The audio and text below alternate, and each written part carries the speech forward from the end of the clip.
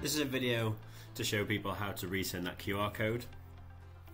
So once you've logged in, you can click on View Profile.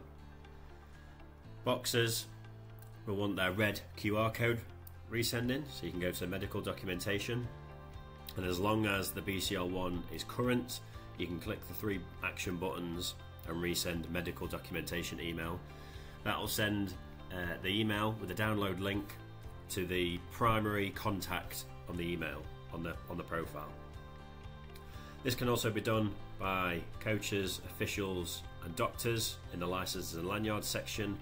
As long as these are current and in green on any one of these lines, you can press the 3 buttons for the actions and click resend license email, and the same thing applies. That email will go to the primary contact on the profile.